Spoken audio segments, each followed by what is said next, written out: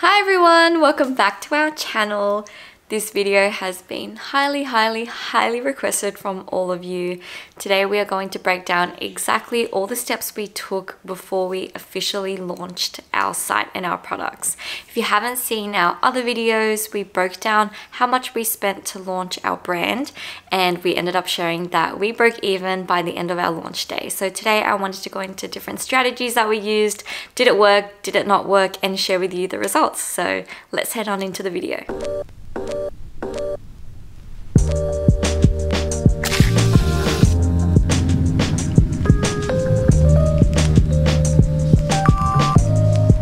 We started all our pre-launch activities more or less a month before we actually launched, just so we could build some initial hype around our brand and about our candles before we actually went live. Very first thing that we did, and what we recommend for you to do, is to create a coming soon page on your website. We had this up on our website where it basically just said a little bit about us, and then it had a bar at the bottom where users could sign up with their email and then they'll be notified. This is such a great way for you to capture leads and for you to send EDMs to those customers when you launch and keep up with just generic marketing that you want to promote to them. We kept this page until the day we launched because we thought that it was important to just have something up regardless whilst we were working on the site on the back end. You never want to have a site where people visit and it's just completely empty, and we just thought that this was a good way to still capture leads whilst we were working on our site. The second thing we did, and you probably hear me talking about it all the time, but it was to create social media pages. So we ended up signing pretty much every free platform that you could think of. We had a Pinterest, a YouTube, a TikTok, and an Instagram. But the two social platforms that we focused heavily on before we launched was Instagram and TikTok. Created Instagram on the 13th of August and TikTok on the 10th of August. So more or less a month before we actually launched. And we started by posting pictures of our products. So we did twice a day at the very start, and we posted all of our signature scents on one tile each, just so we could promote them more. And then we also talked about our brand, what makes us different, what makes us unique. We also tried to frame TikTok and Instagram really separately. In Instagram, it's all about the visuals, it's about what's snappy and what looks good, and then TikTok is more behind the scenes content.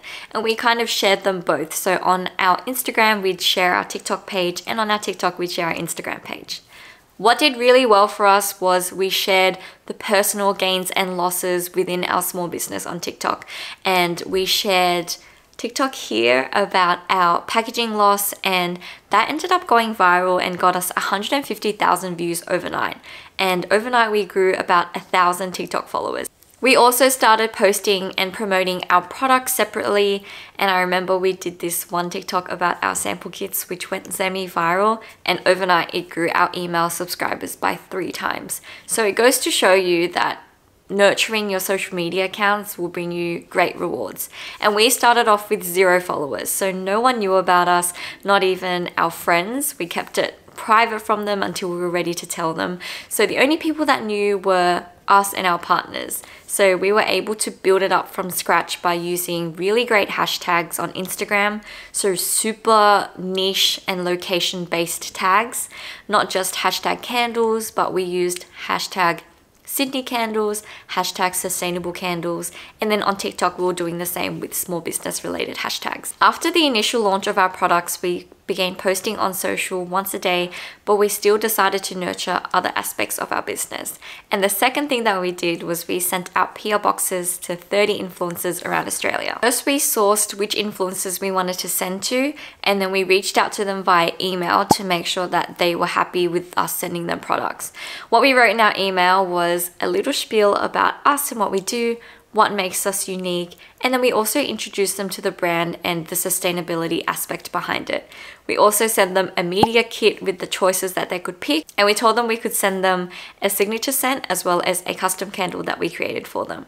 Luckily for us, most of the influencers that we contacted said yes, and then we ended up sending it to them ASAP about a week before we launched. We wanted to gain social presence on Instagram, which was why we used so many influencers around Australia and diverse influencers too, so we could get the most out of their community.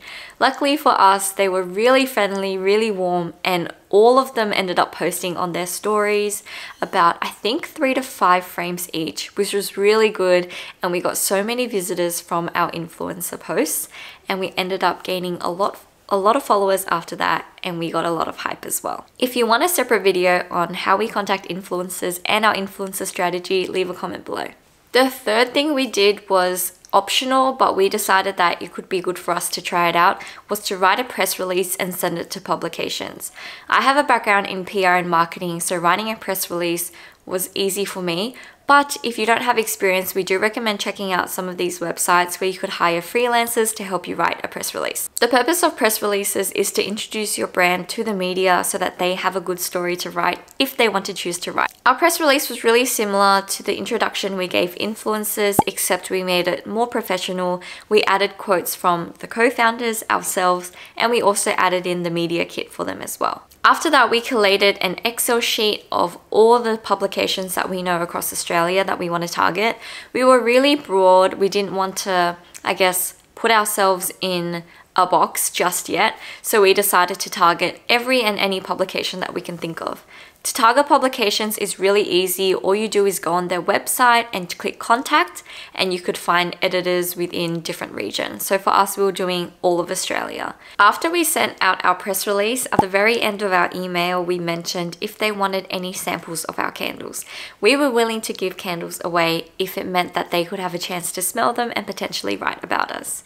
After that, we tracked their replies and made sure that all their questions were answered, and we were really lucky to have Time Out Melbourne and Time Out Sydney feature us in one of their articles.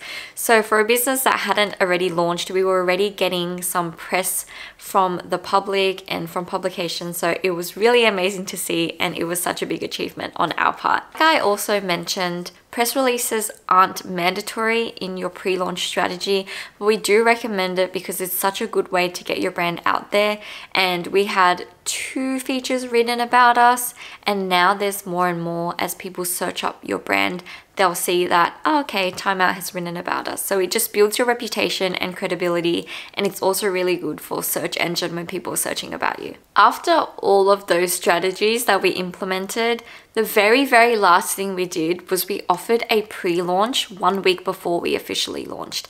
That was a really good tactic to get people who are already following you interested, and it kind of makes it an exclusive pre-sale. For our pre-launch, we launched with a limited number of scents. I think we did about 10 of each, and a limited number of sample kits. So we told them that it was an exclusive drop. We made it super hyped up among social media, and then we dropped our launch, I think it was in the afternoon on a weekend, and we sent out an EDM to our emailing list first.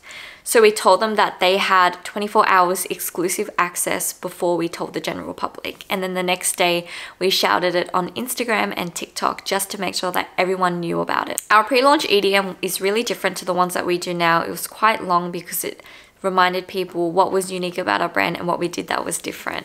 And on our pre-launch day, we actually ended up selling out of most of our signature scents, and we sold out completely of our sample kits. So we really built a hype around the fact that it was super exclusive and not everyone could get access to it. Then on actual launch day, the hype we built around it was incredible. We actually got 2 influencers that posted on their page about us launching, which we didn't ask for and we never expected. It was just something that they did, and we thought that it was really cool and awesome. But we posted a lot of stories before we launched with our faces, with us telling them how excited we are, and then we did a post on 1 p.m. before we launched.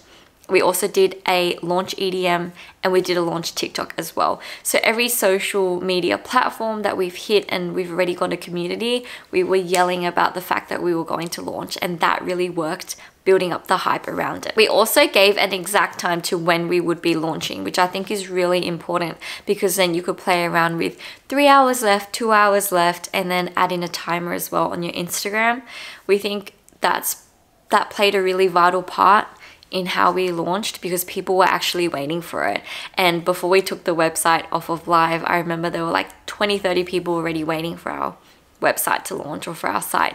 So that was super exciting, and it's definitely something that I recommend you guys doing. And that is pretty much it. Those are our 5 main strategies that we did before we launched, and how we broke even on launch day, gained 100 orders, and how we are almost a 6-figure business by 6 months of launching.